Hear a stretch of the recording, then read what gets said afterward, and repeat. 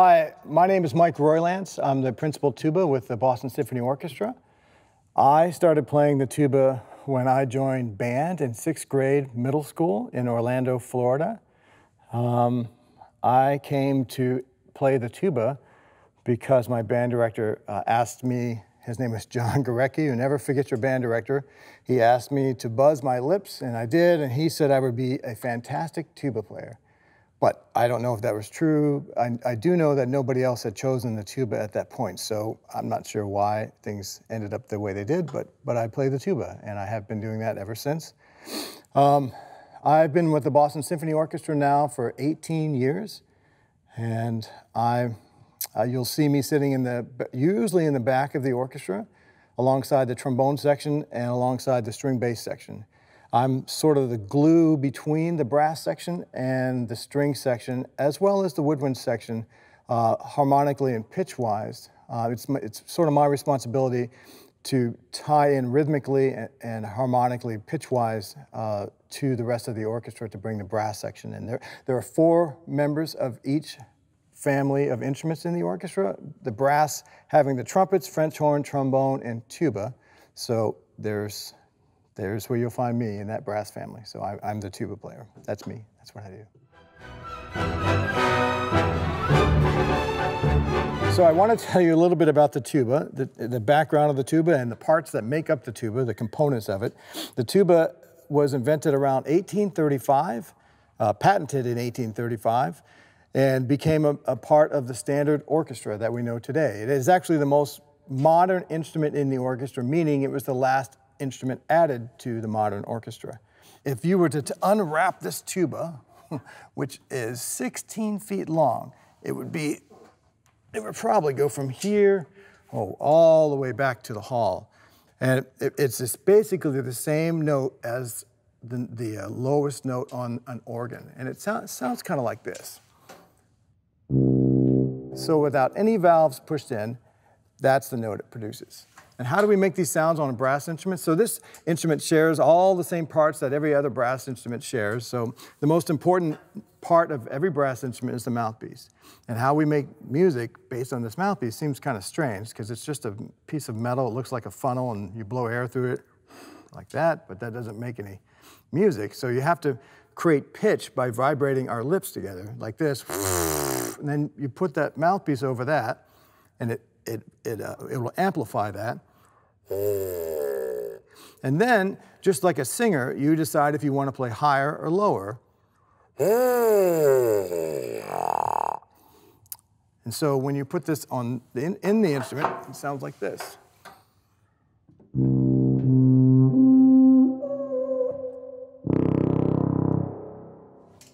So this part here, don't do this at home, but it's called the bell, because it's shaped like a bell. If you turn it upside down, it would be shaped like a bell. As you blow air through this part of the mouth of the horn, this is called the lead pipe. So basically, the mouthpiece goes into the lead pipe, you buzz and blow air, and it goes through the lead pipe and it goes through here. And you see these buttons here. I don't know if you can get a good look at these buttons here, but there's 1, 2, 3, 4 here. And then on this tuba, I have one here that's a thumb trigger. So I actually have 5 things to push down. And so if I don't push anything down like I showed before, it'll go right past these. It'll bypass them and then start wrapping around the horn and spin up, and then it'll vibrate, and this will help amplify the sound. This is much like a guitar, electric guitar goes through an amplifier. That's what the rest of this horn does. It amplifies the sound that I put in through the mouthpiece. So there are valves. Now, as I mentioned before, this horn has a combination of what's called piston valves. They go up and down, and inside here, you'll see this. So this is the inside of the valve, and there's these little holes there. I don't know if you can see it. It kind of looks like Swiss cheese. And depending on if I push the valve up or down, it'll redirect the air in a different direction through the horn. So it'll make the pipe longer or shorter depending on which notes I want. So I have 4 of these, and then I have this type of valve here, which I don't know if you can see it, but it's a round circle there, and it's called a rotary valve, like you'd see on a French horn or some trombones. And we also have slides, and you might have seen me pushing and pulling some slides, or you might, actually when you see me play, you'll see me adjusting these slides right here. And I reach back from behind the horn and I pull the slide up a little bit further or in a little bit further if I want to change the pitch. So much like a trombone player will have a slide, or a violinist will have a string, and if they go higher, the pitch goes higher or lower. Same thing happens here. So for instance,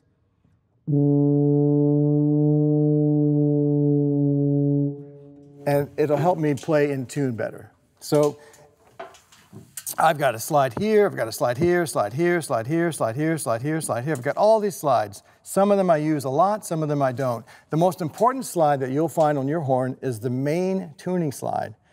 And sometimes they're really, really stiff and hard to get out, but you should. Let's talk a little bit about maintenance. I know it's everybody's favorite talk, but this is the main tuning slide. So it's not attached to any particular valve.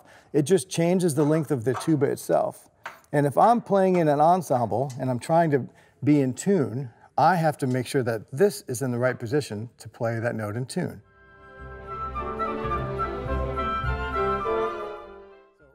When I was talking about maintenance, you need to add slide grease onto the sides. So I wish I had a thing of slide grease here, but you basically just apply it with your fingers and rub it around and then put it in here. Not a lot, but just a little bit, and then put it back in here so that it can kind of move out, in and out, but not fall in and out. And the same thing applies for all of these slides. There's a little bit of grease on there. The valves themselves require a thing called valve oil. And there's all different types of valve oil you can get.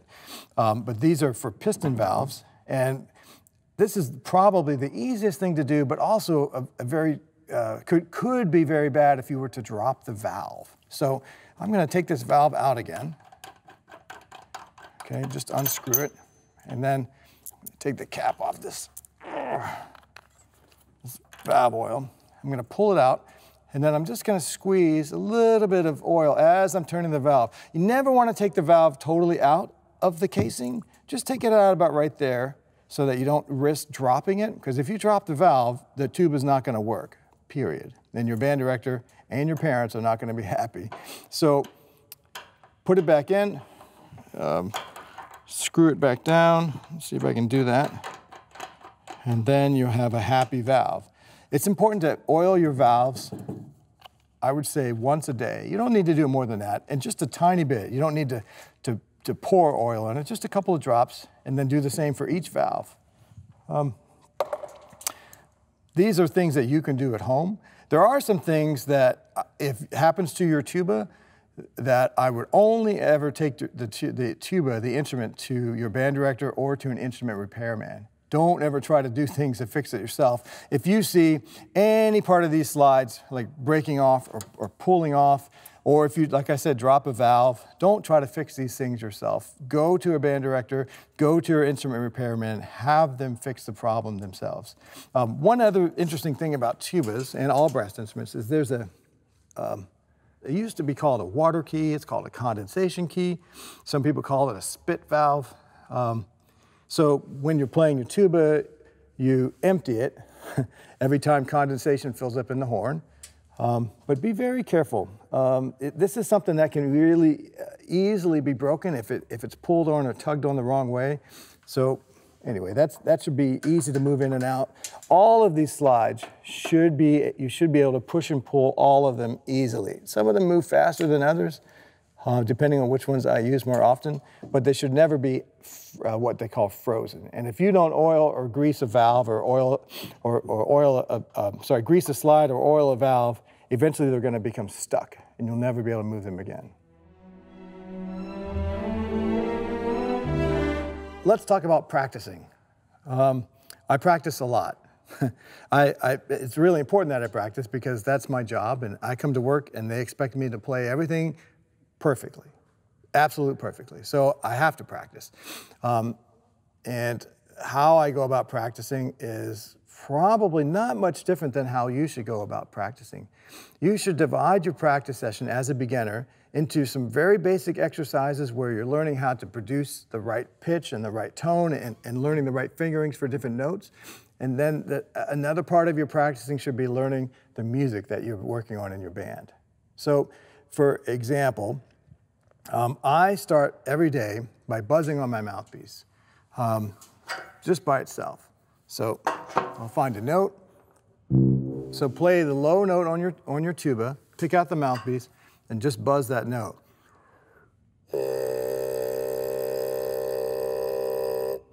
Okay, and try to buzz a melody. So let's say you probably all know this melody.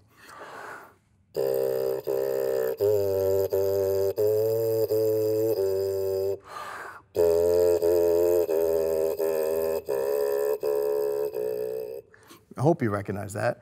And then it doesn't matter which tune you play. It could be something you hear on the radio, something you hear on the latest TikTok or whatever you're watching, or wherever you hear your music. Learn or hear that melody and just buzz it on the mouthpiece. That's the first thing I do every day when I start practicing. Next thing I do is I put it on my tuba.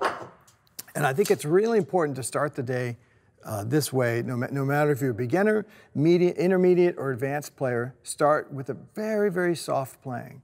And so the lowest note on your tuba is probably a B flat, because most beginner tubas are B flat. And so what I want you to do is start that note. This is the first note you play a day, and play it as soft as you can. So I'm gonna play, well, I'll play B flat this time. So don't pay attention to my buttons, because my buttons are different than yours, but I'm gonna play a B flat.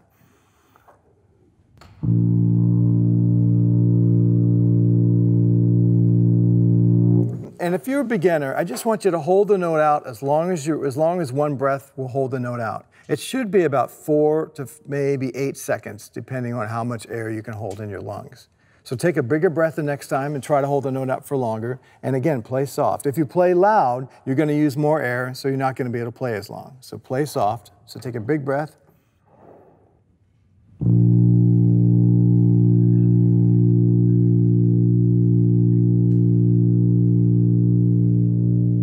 Just play till you run out of air. And you're gonna play about 4, maybe 5 of those notes, and then you're gonna start to do this exercise that sort of goes away from B flat, going downward.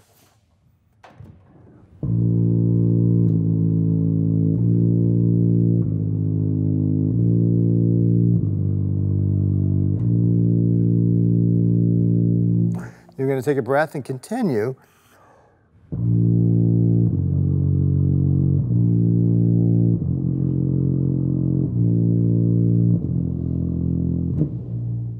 Take a breath, and then you're going to come back up.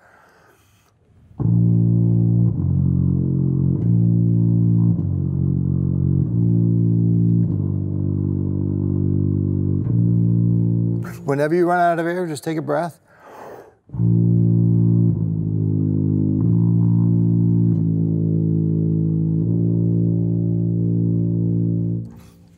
So I was using the same fingers that you'll use, so you can use the same fingers that I just used on that. And I went from B flat, I went B flat, A, B flat, A flat, B flat, G, and I went all the way down to low E. I can't sing down there, so I won't sing it, but I went all the way down to low E, and then I came back up. And I'm trying to play soft. I'm not trying to play super loud, but I think it's really, really important for you to want to sound great. So if there's a thing that you're trying to achieve, every time you practice, it should be sounding great. But that means a lot of different things for a lot of people. So a couple of things, I want you to do a couple of checks on your sound. If you're playing a sound that sounds like this, you're probably not using enough air. So this is that sound again. And how I'm doing that is I'm kind of keeping my lips together to really keep the air tight. Don't do that, okay? Let the air flow normally and have a nice round, vibrant sound. Okay, and then there's one other sound, which is the opposite of that, where you're using too much air. where the air, you're hearing a lot of the air in the sound. So you kind of want to go in between both of those to try to get the most natural sound that you can achieve on your horn. I think the most important thing in that regard is that you're actually listening to what's coming out of your horn. So that's a really important thing. For you guys, beginners, I would concentrate on trying to achieve a 15-minute practice time every day. And then as you get better, you're probably going to want to start practicing more music, and that time will start to build. But if you can practice every day, like Monday and then Tuesday and then Wednesday and Thursday and Friday, for about 2 weeks, you'll start to notice an incredible amount of progress. Whereas if you practice Monday and then take Tuesday off and then come back Wednesday and then take Thursday, Friday, Saturday, Sunday off and then come back Monday, you're probably going to take about 3 months to get where you could if you were to just practice every day for 2 weeks. So anyway, have fun. Practicing is great. Enjoy it.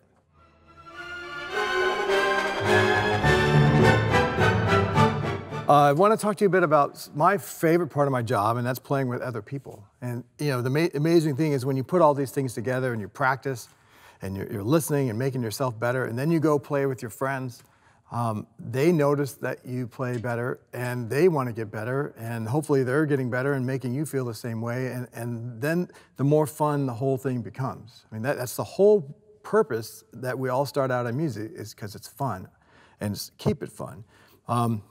To keep it fun, show up prepared. And what does that really mean? We used to have this thing in my band called pencil check, and everybody had to immediately stop what they're doing and grab their pencil that was on their stand and pick it up. So that means, so guess what? You need to have a pencil with you. Maybe your school program uses iPads and you have one of those Apple pencils, great. But have a pencil or a writing device that you can use to write on your music. Do not use a pen, use a pencil, because you need to be able to erase the marks, and most importantly, your band director needs to be able to erase the marks. If the band director says something about the music, or your conductor in your orchestra or your wind ensemble says, you know, play this note this way, don't just shake your head and say yes. Write it in. Write in whatever the person asks. If they said, can you play that note softer? Can you play that note louder? Can you not play that note? You know, or can you play this note here? Write in a little part so that the next time that comes, you'll remember how to do that. You know, if the best thing I can tell you about listening in an ensemble rehearsal is if you only hear yourself, you're probably playing too loud. So make sure that when you play, you can hear the other people around you, and make sure that you can hear how your sound fits in with them. You know, start to listen to tuning, and if you notice that your pitch is not with the person next to you, who should adjust first? You. Period. You know, nobody wins a prize for being the last one to change their pitch because they think they're right. Everybody in music, if you want to be a part of a band or an orchestra, you need to be able to adjust your pitch right on the spot all the time. You know, the music that you're going to play in your band or your orchestra, you need to know. You don't rely on the rehearsal in the band or the orchestra or your lesson. Don't rely on that as a way to learn the music. You know, if you're practicing these 15 minutes a day, you should be pretty familiar with this music so that when you get into the rehearsal situation with your band director or your conductor or your orchestra conductor, they can work on things to make the music sound better as a whole, not just worry about individual players. One thing that I was taught really early on was that on time is late. So just learn that right off the bat. You want to be in your seat, ready to go, minimum 5 minutes before the rehearsal is going to start, period. And if it's a lesson, same thing. You don't want to be there right on time. You want to be there earlier so that you can be relaxed. And this is also going to help your brain so you're not scrambling to get everything ready at the last minute. You know, something in today's age I think that's very helpful is make sure that you're recording your lessons. Ask your teacher first if it's okay for you to record your lesson. But I think it's really important to remember as much as you can from each lesson. So don't be shy about asking if it's okay to record. Absolutely. I mean, if you're recording your lesson and then listening to it and practicing what you worked on during your lesson, your progress will just skyrocket.